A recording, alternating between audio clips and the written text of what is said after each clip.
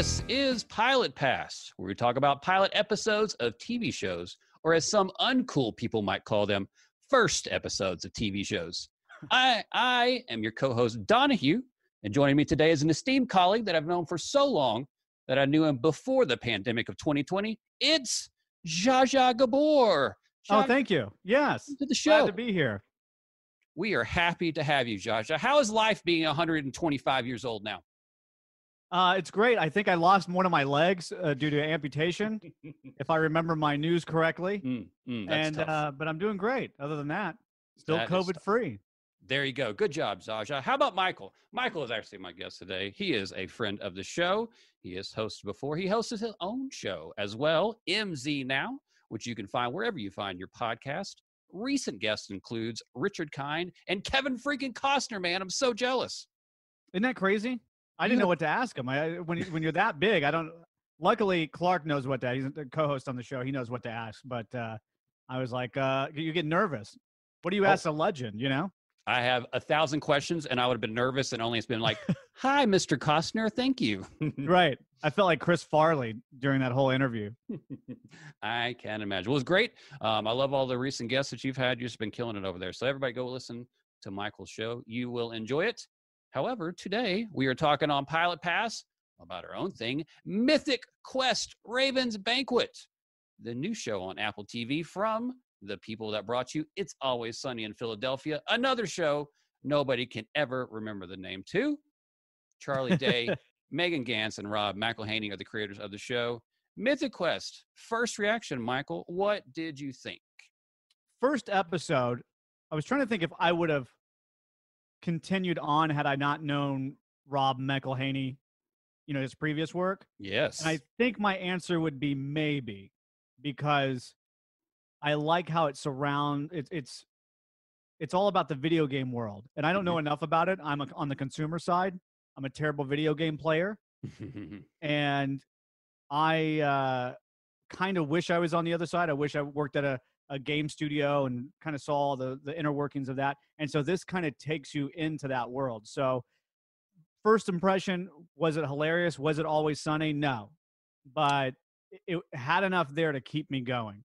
I agree with all those things. It's Always Sunny light. Like, it's not nearly as offensive, I would say, right, as the early It's Always Sunny. The idea of the show is the owner of a successful video game design company and his troubled staff struggle to keep their hit game Mythic Quest on top. So we're not dealing with on the come up. We're already at the top, and we're trying to stay there. So I really like that idea as well. As opposed to Always Sunny, they were always on the bottom. Right. Always on the bottom. The pilot episode that we will talk about, just like we do on every Pilot Pass, is entitled Pilot. Sometimes they get creative. Sometimes they do not. This time they did not. And it is, as the hit video game Mythic Quest prepares to launch its newest update, creator Ian Grimm obsesses over a minor detail. I have to correct you on that. Oh, did I lie? Have I already lied? Tell me. No, it's not Ian. It's Ian. Oh, yes. He would have yelled at me for that. Right. I probably just got fired. Yeah. That is so my bad. That is so true. What a great character to start off with. The owner of the place. He is, what would be the best word to describe him besides crazy? Eccentric. That's a good one. Yeah. Very egotistical, I think, too. So to run a successful game company, don't you have to be all of that? Yeah. You got to be a little crazy. You got to be a little eccentric. You got to build a office that's above everybody else and has giant ridiculous picture of the game on the front. You have a little peep out box where you can go and talk to people. That's the kind of person that has to leave a video game company. Isn't the peep out box also the crotch? It is right in the crotch area. I'm sure that wasn't planned. Right. It's little things like that I really did enjoy this show. Now, the first thing you said was maybe on if this is something that you continue to watch. I agree with you as well. This was the show that it felt like that they were given the platitude to develop things. Like, they didn't really have to consider themselves on the clock when they made this pilot. So I think that the humor that eventually comes with the show, it's not necessarily there in the first episode because they know they have time to develop it and get to it. Yeah, I would agree with that. The first episode is definitely world building. It's building the rules of the game or the show. So it takes a little bit of time to get through.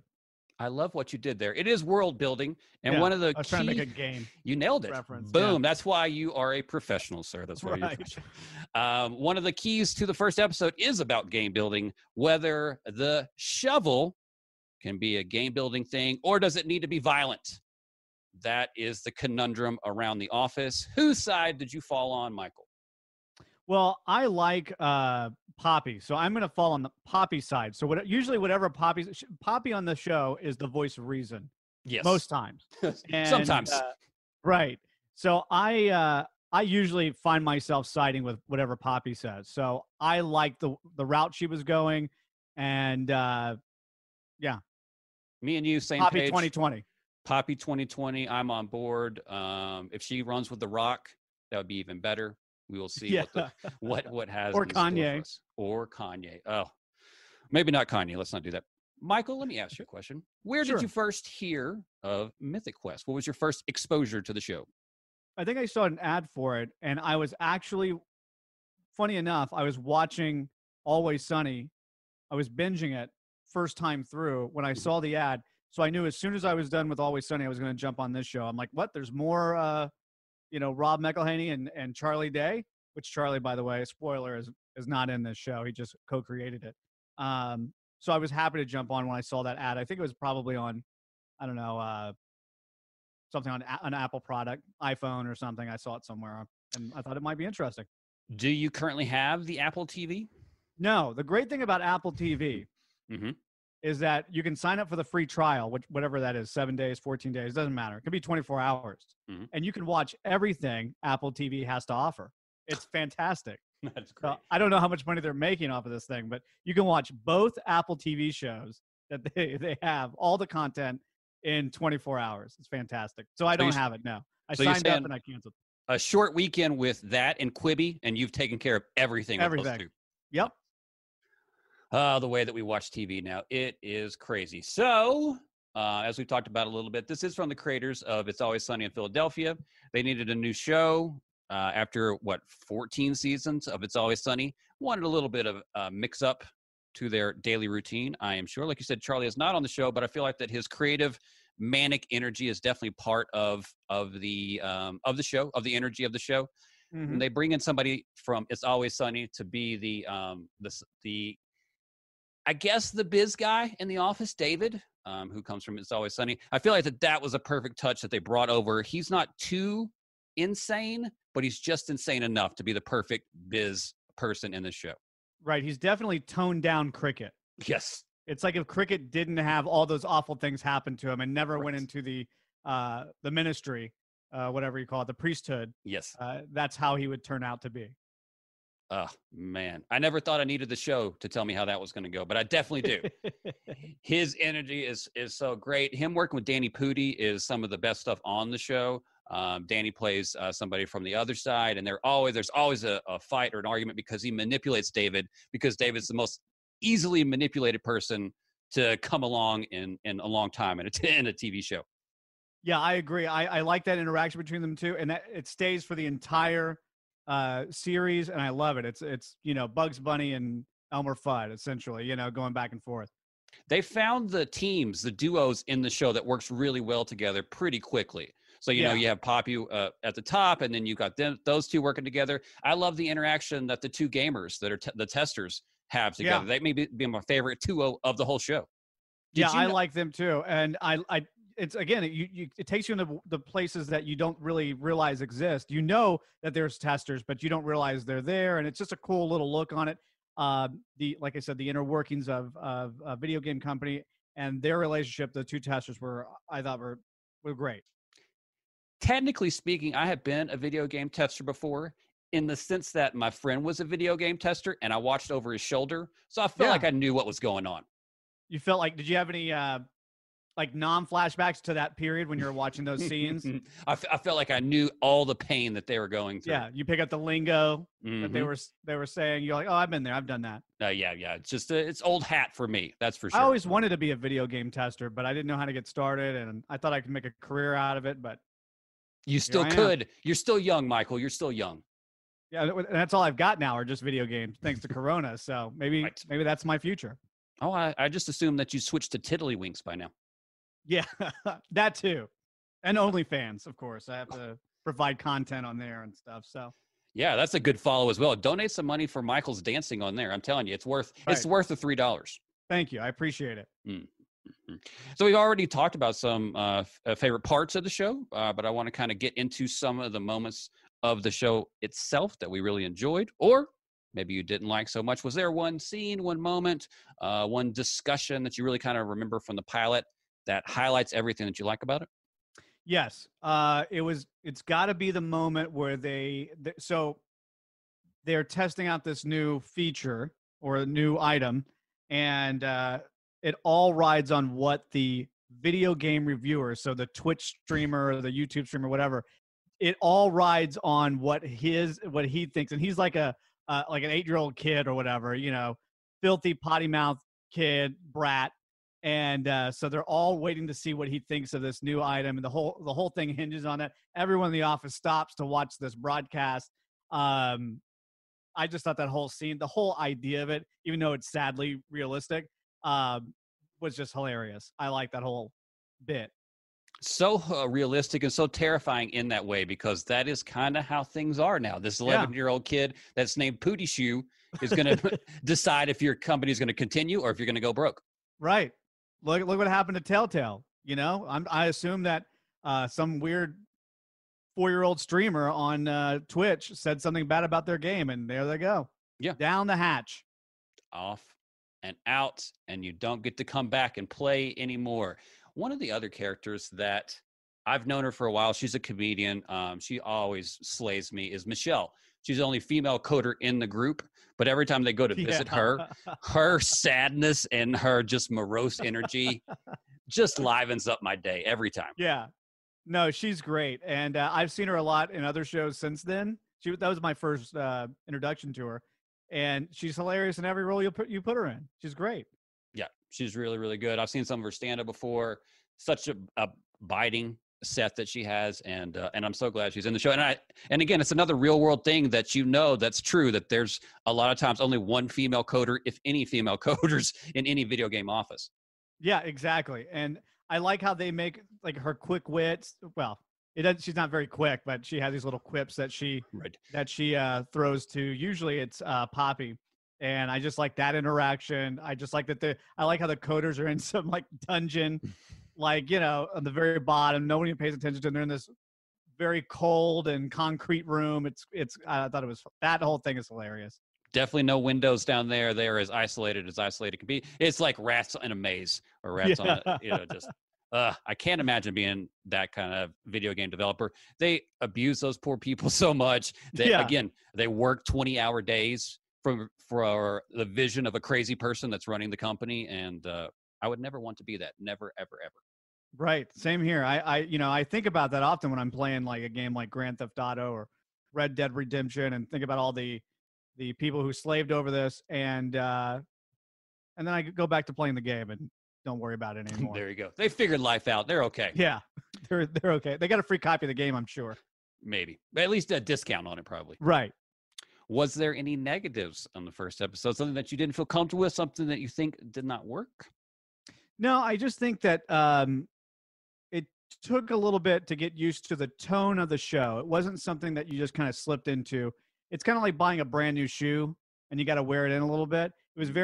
The shoe was very stiff. The first episode felt very stiff. It didn't feel very comfortable and homey. That was the only thing that I would say was negative about it. And there wasn't really a whole lot of laughs in the first episode. It was weird that I agree completely that it was stiff, and somebody that's done TV show for 14 seasons, you think that there might be some kind of easier way to roll into a new show, but it's just a reminder that every time you start a new project like that, basically everybody's starting from one. And you got to figure out your chemistry, and you got to figure out how all those things work. And it definitely was reflective in that. I think that's going to hurt some people from continuing to watch it because of that fact. Yeah. Again, especially if you're coming from Always Sunny thinking, oh, I know this world. I know these characters. These guys are so funny. And then you jump over to this and it's totally different.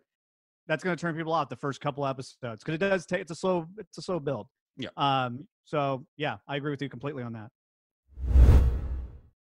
All right, let's wonder out loud and talk about whether we think that this little show of ours, Mythic Quest, would be better as a movie.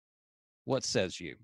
I'm going to say yes. I think you could have the entire first season. Actually, you probably could have gone even deeper, set this world up and done an entire movie, 2-hour movie, and had a lot more jokes in it, a little bit more fast pace. Yeah, it could have been better as a movie. Absolutely. Who or what story angle or what character do you think they would lose? I always feel like there's going to at least be somebody that if you do a movie of it, they're going to not be able to have time for that person. So is there a character that you think might be eliminated? Maybe Michelle? I mean, yeah, no, I think you would have a Michelle in there. I think that would be something kind of a comic relief to kind of break it up. It might be the testers, really. They may not have time for that little B story, and you're just kind of focused on the programmers, the business heads, and yeah, I think that's I think you would eliminate all that extra staffing. which would be super sad because again, Yeah. that's one of my as they go along, there's another person that's thrown into the mix, and so they have to learn how to deal with that person. It's just comedy gold, I tell you, comedy gold. I think it would be interesting as a movie. I'm always curious how TV creators translate over to making films. It's not always a smooth process, and it doesn't always work. But I think that these guys are talented enough that I would be happy to give them a chance. The energy was going to be different. I think it might be a little funnier because you have to keep the script so tight in a feature film, whereas when you're getting 9 or 10 episodes, you can have a little fluff in there and you don't have to worry about that so much. It would have been better than the movie Tag, I can tell you that. You didn't like Tag? It was average. For whatever reason, I thought it was really funny, and then I watched it again, and it wasn't as funny as I saw it in, that I remember anyways, watching it in theaters. But I was also with some friends that also were laughing hysterically. So, that also helps make you think that it's funny when it may not be. What is this you speak of? Movie theater? I don't compute. So it's an old antique building that they used to show moving pictures in. And this is when society could gather together. It was a very different time back then. I do not remember that time at all. It's almost as if I've been reborn. All right, we like to do a little thing on the show. As you know, we like to play Netflix in the sense that we like to talk about shows that we might compare this show to. Now, this is not just a straight comparison. It can be, but it can be any kind of weird thing that might connect to Mythic Quest as far as something to watch after you watch Mythic Quest. So, not to put you under the gun, I will start. I'll throw out a couple, and then you can tell me what you think. I think that one of the shows that if you want to look at and compare this show to, obviously some office shows, as in The Office, that would be perfect. Mm-hmm. We're talking about a lot of ensemble shows, but it's a show that we've done a podcast about, and I want to bring it back because people need to remember Brockmire.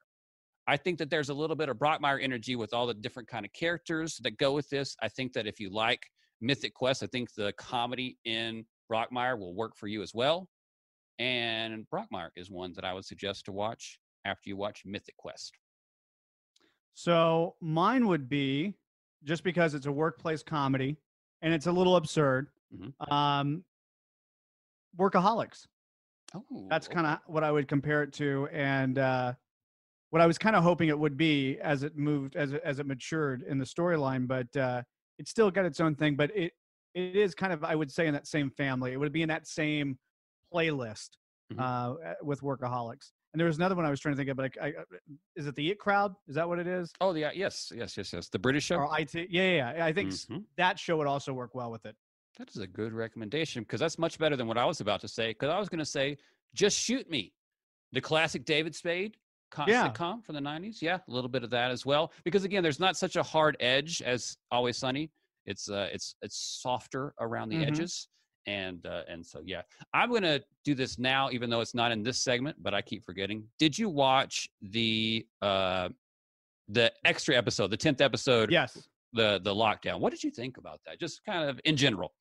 I liked it because I had seen a lot of, SNL did it. 30 Rock did it. A lot of these people are trying to do this quarantine special. And I don't think SNL's first episode at home, they did really well. I thought that was great. And then after a while, they get too produced and you get kind of comfortable with having it 2 weeks to produce it. And it's a whole thing. But I think out of all the shows from home, Mythic Quest did the best job. I thought that the story, it didn't seem like it was built around the fact that they were home. They had some depth to it. There was even a very, very sincere, emotional moment at the end. I thought it was really great. I laughed, I cried, and then I canceled my Apple TV subscription. And then Free trial, I mean. Yep, I'll see done. you guys later. We always like to know, is this anyone's best? Anytime that we watch a TV show, we try to see what somebody's done before, what they're going to do after, and did they hit the top of the mountain with this project? So we'll start with Rob off the top and ask, is this his top of the mountain work? No. His top of the mountain has to be Always Sunny. Easy. Even though out of the 4, he's my least favorite. Goes that way sometimes. I agree. But he's completely. a writer, he's doing the stuff behind the scenes, but his character on the show is my least favorite. Yeah. Except for the season where he got fat. That was great. That was classic as well. I agree with you. It's going to be Always Sunny for him. How about Poppy? Charlotte Nicdodo? Nailed it. What do you think about her? I have never seen her in anything before, but she fits this role so well. So with my limited knowledge of Poppy, as I'll call her, because I don't know how to say her real name, I would say this is her peak. This character was made for her. Yes. Check mark. Nailed it. That is correct. How about Shovels? Is this the apex mountain for Shovels? Ooh, good question. Now, there's going to be a lot of shovels involved with digging places to bury bodies. So you got to keep that in mind. But this shovel really fit prominently in the storyline in a positive and negative way. Right. It's a good question. That's a tough one. That's a deep dive. I really don't know. Yeah. We'll have to get back to the people on that one. I like that one. How about wall art on somebody's office? Is this the apex mountain for that? I would say, yeah. I thought it was I loved the placement of the art. I liked the size of the art. I thought it went very well. I liked it. The crotch opening really sealed the deal for me. That was it. You could, if you didn't have the crotch opening, I would say, I would pick something else. But the crotch opening took it over the top for me. Chef kiss for that. We need to tell the people. We've watched it. We've talked about it. We've thought about it. So now we need to tell them. Would you recommend, just based off the pilot, Mythic Quest Raven's Banquet? Yes. If you're into the video game, yes. And the little star, what's it called? Asterisk. Asterisk. I would watch it if you are a fan of video games. If you're not a fan of video games, you're looking for a comedy to watch before you go to sleep, this is not the show for you, because it's not hilarious. But if you're interested in the video game world and kind of want to see the inner workings, this would be a good show to start with. I love that observation. I agree with that. I like this much better than, say, a Silicon Valley, because those characters just always rubbed me the wrong way. Yeah. If Always Sunny brought you over, be patient with it. Yeah. If you do like video games, this is a really funny behind the scenes kind of office comedy in relation to that. Much better than, say, a paper company, which how that became a thing, I will never know. But yes, I'm going to give it a moderate recommendation myself. And it does get better. If you're watching the first couple, 2-3 episodes, it does get better. Just hang with it. It's worth it. Even all the way to the bonus episode. I agree. I believe it's already coming back for their second season. So catch up before that happens again. And that's our thoughts on... You can do it in a weekend for free. For free, yes. Ignore your girlfriend and watch Mythic Quest. Or make her watch it with you, because she's probably not going to enjoy it, because I know how your girlfriend is. Right. I don't know. I'm talking But she might identify with Poppy. That's true. She might feel bad for Poppy and just keep watching, hoping that it gets better. I can't tell you. I don't want to spoil it, but let's just say probably not. Probably not. So that was Mythic Quest, Raven's Banquet. I always want to make sure that I get the whole title out, because that's important. They thought of it, so I shall give that to them. And Rob said he made that title because he likes words that are hard to, like, he likes stringing long titles together that barely fit on the title screen. So with Always Sunny, Mythic Quest, Raven's Banquet, same thing. Every time I've said it this episode, I've had to look at my screen to make sure I'm saying it right. Thank you, Michael, for coming on again. Yeah, no problem. MZ Now is his podcast. Listen to that. Does that comes out? What day does your podcast come out? We release one episode on Monday. Sometimes we do a midweek show that comes out Thursdays. But yeah, so we did our own bonus episode from home this week, so you can listen to a show that came out. Oh well, I don't know when you're going to post this, so I'll just go back and say Mondays and sometimes Thursdays. Excellent. That is a perfect answer. I appreciate it. Go listen to Michael's show. Enjoy it. Enjoy Pilot Pass, our newest episode. Listen, do the social medias if you want to. Take a picture with us whenever you see in public. Oh wait, we can't do that. Take it from afar, be a stalker and take it with a long lens, because that's as close as I want to get to you. Until next time, Michael, adios. Keep looking up. That's where it all is, baby. We stole it.